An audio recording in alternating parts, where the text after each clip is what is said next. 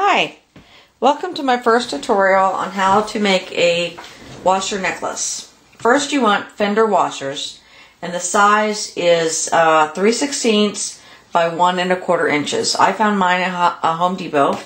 Lowe's did not have them, and they're like 13 cents each, or I think you can get 100 for $10, $11. So you cut out, you use your Stampin' Up! 1 1/4 inch circle punch.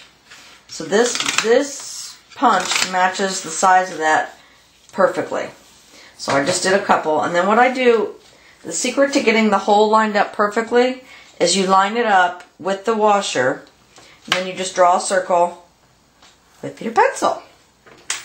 And I think this is a 1/4 inch punch, and I usually do 3 or 4 circles at a time, and I just punch them all at once. And I just line that up. And then I take my stamp that I'm gonna do my image. I'm using a snowman for this one. And you just stamp. Now see, that didn't turn out good. So you could turn it over and maybe just kind of eyeball where you want the hole to be. And that one's a lot better. Let me do another one.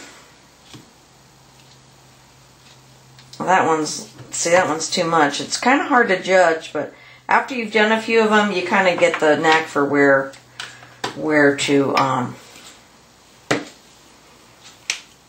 the hole's going to go. So you just color the nose, color the scarf.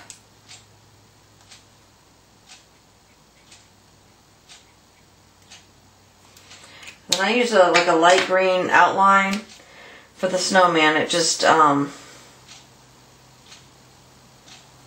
you kind of see it better.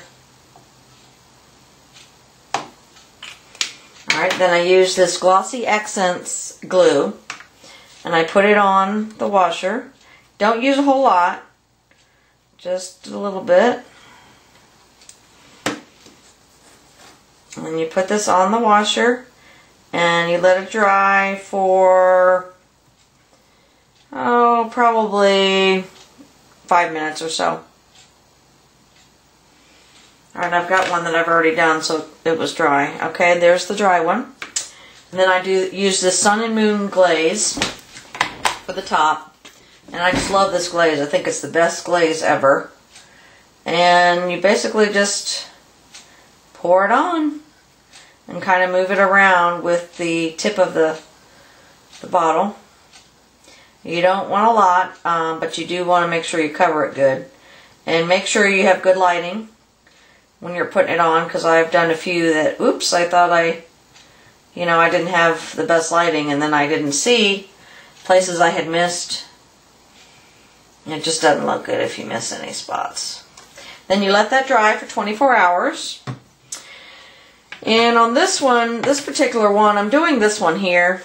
And this one has a bail on the back of it, just because I didn't want to cover up his head by putting the string through the hole.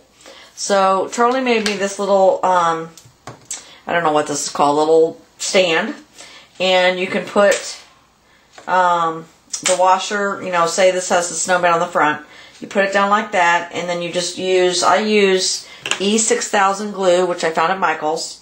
I just put a little bit on the bail.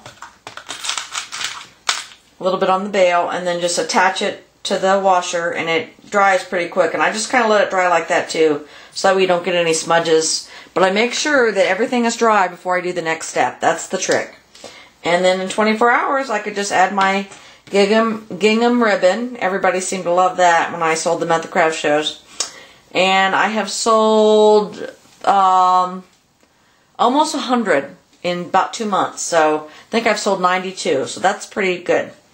So let me know what you think of my first tutorial. I hope you can understand it okay. Thanks. Bye-bye.